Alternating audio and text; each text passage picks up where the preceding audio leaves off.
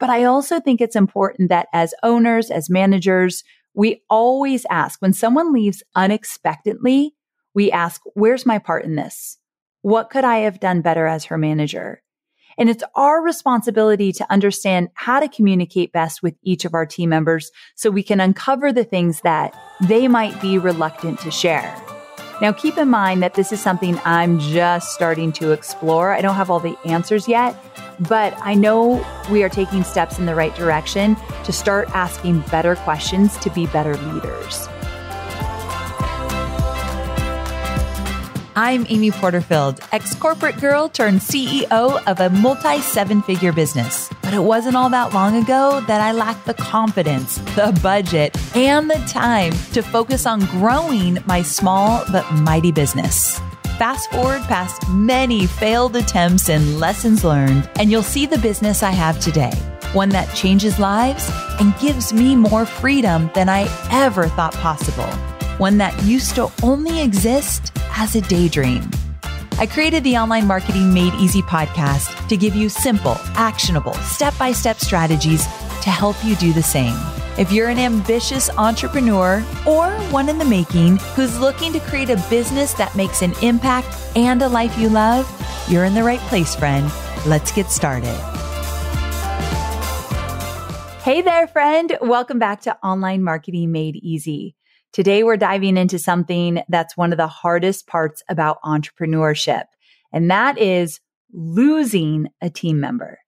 Now, if you tuned in to episode 514, where I talked with entrepreneurs Megan Lindsay and Patrice Washington about breaking up with people as an entrepreneur, so it might be a business partner, an employee, a husband, like going through breakups as an entrepreneur. We talked about that in episode 514. And you probably remember me talking about how Chloe, my very first employee, transitioned from a full-time role to a contractor last year after being my ride or die for 7 years. And while that's been incredibly tough for me because we were in the trenches together for so long, she's still very much part of my business and, more importantly, part of my life, which lessens the sting. Plus, she's finally announced that she's pregnant, which I'm so excited. And so we are in a whole new chapter for her life and celebrating that. But even more recently, we've lost 3 people on our marketing team. So this would have been Q4 of 2022. We lost 3 people in my marketing team. And the whole experience has brought some really important learning lessons to the forefront. Now, I won't get into all the details about why these people left, but some of it was a mutual conversation and some of it was a surprise, which is never good. And then when I look back, there's some writing on the wall. So to be quite honest, I don't know if I was surprised with any of it. But still, it's a big deal when you lose employees. And so I want to talk about it. I've been in business for 14 years. So this isn't the first time that I've lost a team member. It's just part of owning a business. So just for the record, this is going to happen. So first of all, we got to normalize it. As an entrepreneur, as a business owner, whether you have a really small team or a really big team, you will lose people. And sometimes, and this has happened just a few times in my business, you'll lose a few people in a short period of time.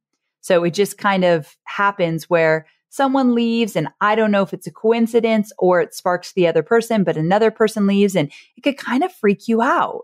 So that's why I wanted to talk about it today. Hey there, friend. Are you ready for another business podcast obsession of mine? Well, the podcast is called Side Hustle Pro, and the host is Nicaila Matthews Akome. And you're going to learn actionable strategies to start small and get going wherever and whoever you are. Totally in line with what I teach on Online Marketing Made Easy. What's unique about Side Hustle Pro is that it features interviews with inspiring women of color entrepreneurs, including interviews with Lisa Price of Carol's Daughter, Nicole Walters, one of my favorites of The Monetized Life, and so many more. Now, if you don't know what episode to start with, check out episode 320. It's all about how a career coach, Angelina Darsaw, went from a side hustler to a CEO. And you can hear about all the training and development she went through to get there. And also how she hires and how she empowers others is really good. So you can listen to Side Hustle Pro wherever you get your podcasts. Let's be honest. Hiring, firing, losing people, the whole HR part of being an entrepreneur, most of us do not love any of it because there's a lot of uncertainty about hiring and letting go and dealing with personnel issues. I mean, we left corporate for a reason, right? We didn't want to be part of this kind of thing. We didn't want to have to deal with it. So when I realized, wait a second, I can't leave like everything that I learned in corporate or experienced in corporate behind just to create a different kind of business. I still have to do the hiring, the firing, and everything in between. So that is part of the reality. But again, it doesn't make it any easier just by saying we have to do it. But here's the thing, having employees and everything that comes along with it, it is something that is necessary when you want to grow and scale your business. I have always said there's no badge of honor doing it all by yourself. That is a surefire way that you can't grow and scale your business, nor do I want you to have absolute burnout, which you will if you refuse to grow your team, because you're going to want to do these big, amazing things. And my friend, you can't do them alone. And so overall, I think it's important that we talk about hiring, firing, letting people go, but also remember this is just par for the course. This happens. And I love my team. I love having a team, like deeply love them. And so if I want to have this beautiful community inside of my business, then I'm going to have to go through these things we're going to talk about today. And so will you.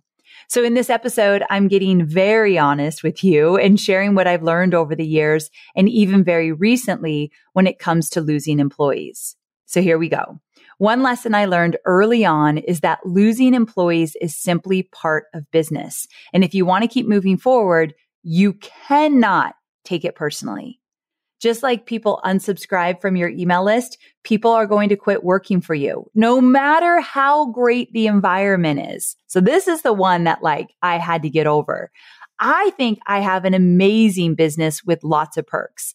I offer a 4-day work week to everybody, competitive salaries, benefits, so health benefits, unlimited vacation, coaching. I actually pay for 50% of a coach if someone wants to hire a coach, to help them personally in their lives, like a life coach. I do all of this. And also I make sure that my business doesn't feel corporate. So those little nuances that you get in the corporate world, I don't have them in my business. So I feel like I have a great place to work. And when I set up my business, I asked myself, would I want to work here? Is this a place that I would absolutely love to be every day, whether it's in person or virtually?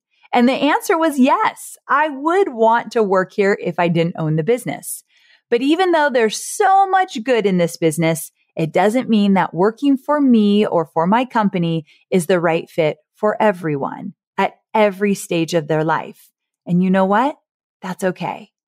There was actually a team member I had some time ago who was with us for a really long time. And when I say I loved her, that was an understatement.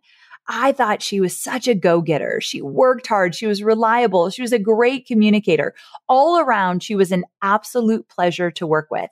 I remember when she first started, that girl went in hard. She was serious about making her role fantastic. And so again, she was with me for many, many years. I could tell though that she was getting antsy in her role and she wanted to be promoted to make more money. I mean, who doesn't, right? So we did that. We actually did promote her. We did give her more money. The thing is, we created a new position for her. Now, I got to back up here. I follow something called EOS, Entrepreneurial Operating System. And you can learn about it. I think it's either in Rocket Fuel or Traction, one of those books. They talk about the EOS system. And in the EOS system, you cannot create a role for somebody else. You have to first make sure it's absolutely needed in the company and that it makes good business sense. And then you find somebody to fill that role. So you can't say, okay, I'm going to take Sally and I think Sally's good at this, this, and that. So I could make a role where she would do just these 3 things because she's really good at it. And so I'm leading with Sally in mind versus the business in mind. That's a big no-no in the EOS system. But I did it anyway because I loved this employee. I did not want to lose her. And I knew she was such a powerhouse in the team or on the team. So I ignored the rule. I created a role just for her strengths, put her first over the business, which sounds like a good thing, right? Like I'm being a good person. I'm looking out for my team first. But it never, ever works out like we think it's going to. So she accepted the role. And then 2 weeks later, guess what? She decided to leave the company to pursue other things. I knew she was starting to look for other things. I knew she was starting to get antsy and I really wanted to keep her. So I shouldn't be surprised that even though I did make a role for her, she kind of had one foot out. She was ready to kind of spread her wings, try new things. And that's exactly what she did. And to be honest, I was so frustrated. I was devastated. I was like, wait a second. We did all this stuff. We gave her more money. We gave her a promotion. We gave her a new role. We made this role for her. And at the end of the day, she still left. And I think it's such a great reminder that you have to first make sure that the role is right for the business, no matter who fills it. Because once she left, we didn't continue to fill that role. We knew it wasn't necessarily what the business needed. It was just for her.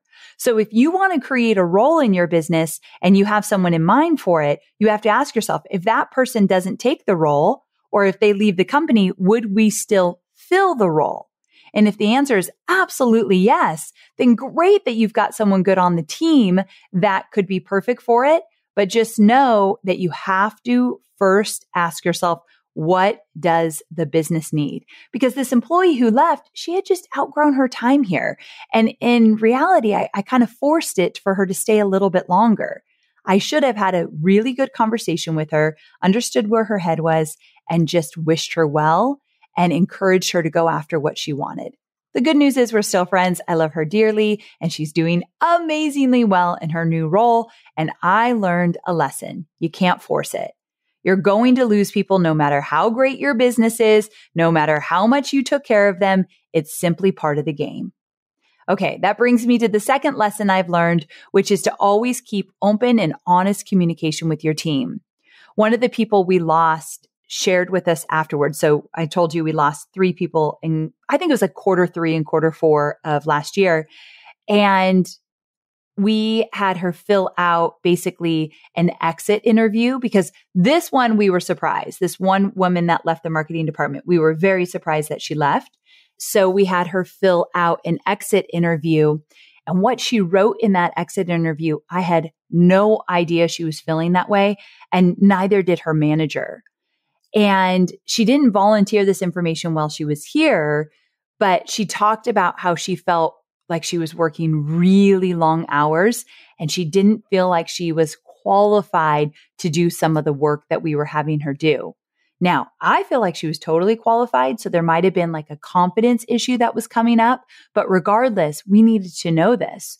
So I said earlier, she didn't volunteer this information. Well, I also think we have to look at ourselves as managers and say, well, did we ask? Did we ask the right questions? During our weekly check-ins, were we making sure that she was feeling supported? So questions like, how are you feeling in your role?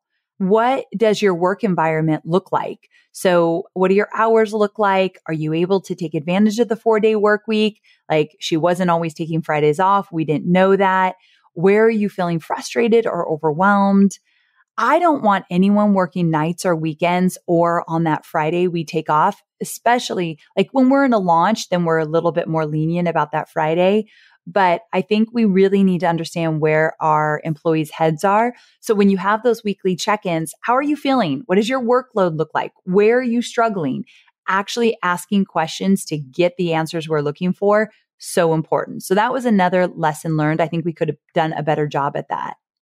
Now, in this particular situation with the employee who left, I could have easily been like, okay, well, she didn't communicate with us about working longer hours than she wanted to. So no wonder she was burned out. Like that was her fault. I could just put the blame on her.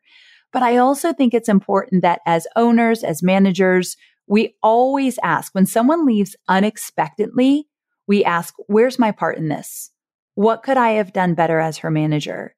And it's our responsibility to understand how to communicate best with each of our team members so we can uncover the things that they might be reluctant to share. Now, keep in mind that this is something I'm just starting to explore. I don't have all the answers yet, but I know we are taking steps in the right direction to start asking better questions to be better leaders. So that's something I've been thinking about for a while now since she left. Now, moving on to lesson number 3, and that is to make sure that you're very clear on the role you're hiring for in the first place. And one of the employees we lost in quarter 3 or 4, it was an email marketing specialist. Now, the person in this role, he was great. And he got another job offer he couldn't refuse. And I'll be honest, I wasn't surprised when he left because the role that he was offered was a bigger role than he was in with me. And also, if I look at my part in it, I feel like the role I hired him for was not fully developed. It was underdeveloped because I rushed to get this role filled. I had this idea. I knew my book launch was coming up. I wanted to make sure we strengthened our email list in terms of the people on our list and growing our list. It's always been an area I wanted to focus on in a bigger way.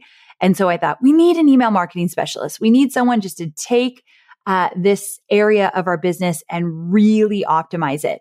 Also, we're moving to HubSpot for my CRM. And that's a big, big shift in email marketing. So I wanted him to oversee it as well. But I didn't do enough research. I didn't fully understand what this role would look like. And one of the things that happened was because Chloe left and then I brought in somebody else and then that role shifted, they were kind of shuffled around a lot, which cannot be a good feeling. So I'm telling y'all the good, bad, and ugly. So my part in it is he was shuffled around a lot in terms of management. And then in addition to that, he had an idea for this role that was different than mine because mine was very undeveloped. And so we were not on the same page and I didn't realize it. And that was hard for him. Like the great thing is we had a great conversation when he gave his 2 weeks notice. And I really learned a lot. Like, ooh, I need to slow down a bit in my hiring. You've heard the term hire slow or hire slowly, fire quickly, something like that. And I did not hire slowly on this one. I was like, gung ho, let's go. And that definitely did not serve me. So my advice from experience is when you go to hire someone, don't rush it. Slow down. No matter how urgent you think it is to fill the position, you have to slow down. What are they going to do? Are they able to make decisions? Who are they going to be working with? Meaning, can they make decisions or do they have to go to their managers? Who is the best team for them to work with? Does the team understand their role? Does the team understand what they're capable of making decisions around versus having to get support? All of that was not really figured out. So one thing that you can do, which I plan to do in the future with all the new roles I add to the business, is interview some of my entrepreneurial friends who already have that position in their business to learn more about it. And the fourth and final lesson I wanted to share with you is that I've realized over the years, even though losing an employee is emotionally and financially difficult, I lost money in 2022 due to some bad hiring decisions. There's always a learning lesson in this experience. That's why I always conduct an exit interview with someone who leaves, where I either talk to them myself or they fill out a form. Even if it's voluntary or if we let them go, I want to make sure that we have the hard conversations so that they can get out whatever they want to say to me and I can learn from them. the three people that left recently all had very different reasons, and their exit interviews were very eye-opening to me. And the thing is, I always believe what's next is better. Now, I want to kind of explain this a little bit. I have a friend who always says that what's next is better, which is really just when you close a door, one door opens. And I believe that for the employee who left, whether I let them go or they went out on their own, I believe that whatever is next for them is going to be better because this situation wasn't working out.